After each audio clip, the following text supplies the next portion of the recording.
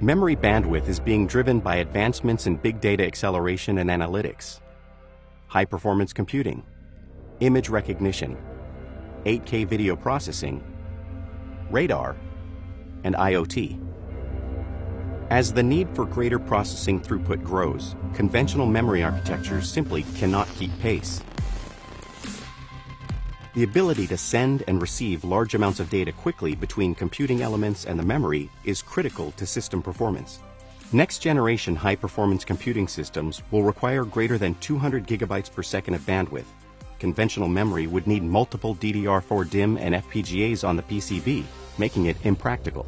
To efficiently handle the memory bandwidth requirements, you need a system-in-package solution that is programmable and can scale to take advantage of market opportunities.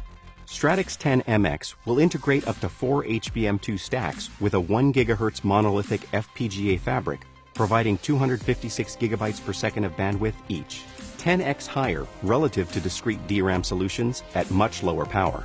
Intel's embedded multi-die interconnect bridge will enable ultra-high density interconnect between the FPGA and HBM2, all resulting in up to 1 terabyte per second of aggregate memory bandwidth.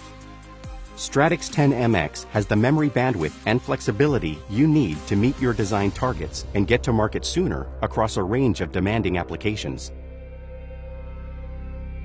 Visit altera.com/bandwidth.